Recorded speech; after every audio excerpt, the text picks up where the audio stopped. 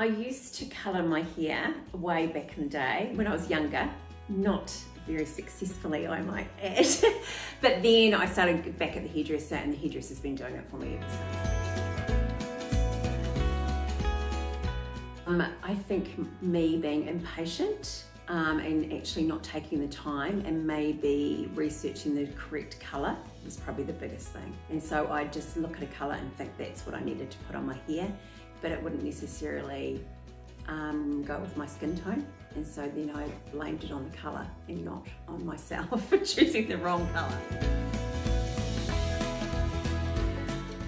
I feel like I need to do it myself because one, I'm going to the hairdresser a lot. Two, I want to know what I'm putting into my hair. And three, I'm getting older, I'm having to dye my hair more often and taking that responsibility on myself and giving it a go and see if I can do it properly this time.